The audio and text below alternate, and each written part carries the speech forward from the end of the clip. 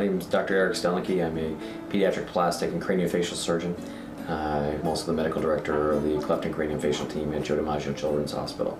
I've been a cleft and craniofacial surgeon for approximately 9 years here in South Florida. And I run our multidisciplinary group where we see all sorts of children with multiple problems, many of which are related to deformities of the skull.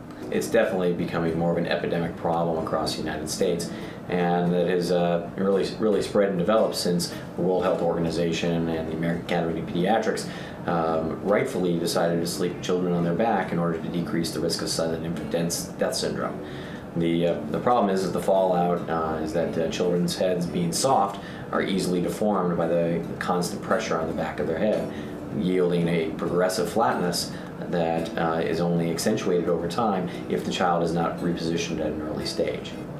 Things that increase the chance of developing plagiocephaly are babies who were stuck in the birth canal, had a very cone-shaped head when they were born, torticollis, or a tightening of the neck muscle that predisposes the child to tilt and turn the head in one direction, definitely increases the risks. Also, prematurity, being in an incubator, or especially intubated, will increase the chance of developing a plagiocephaly or a scaphocephaly, which is another type of skull deformity.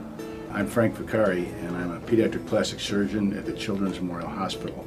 I'm a craniofacial surgeon as well, and I've been doing that for the past 18 years. A few years ago, we started a team specifically to address the positional acquired asymmetries of the cranial vault, because we were seeing that in increased number, and we call that our Center for Complex Facial Analysis, specifically the Head Shape Evaluation Program. When we decide to put a child in a cranial orthotic, specifically a STAR band, we have a number of criteria. The most obvious is if the asymmetry has been somewhat long-standing and not responded to conservative measures. Those conservative measures are things like repositioning, tummy time, and often physical therapy.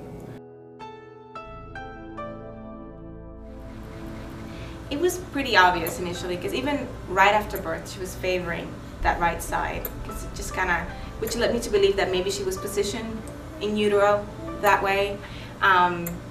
And so usually around 2 months or so you start noticing that they're just favoring, so it goes flatter and flatter. And I really didn't get concerned until we started trying to change her positioning, and it was not working. It was not getting better in any way. It was actually getting worse because she was favoring that side.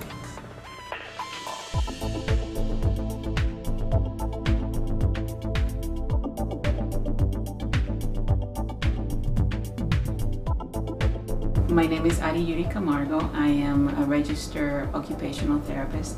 I've been treating babies with cranial problems for a number of years, since 1999.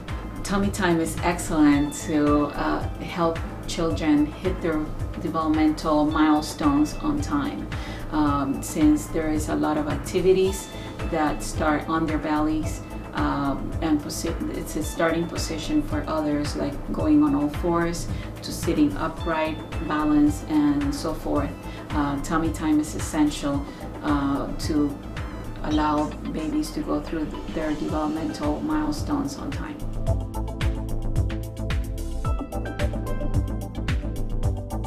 Well, the STARscanner has revolutionized the way that I'm treating my babies with plagiocephaly in many ways. As a parent, I truly appreciate the way that it is a quick way of capturing the head shape, capturing measurements that are able to be duplicated and stored for future reference, not only number-wise, but also a visual three-dimensional image that can be compared from beginning to end, and we can see the sequence of the treatment and how the child is improving. Also, it is an excellent way to capture the image, because the child is happy, and it only takes 2 seconds literally to get this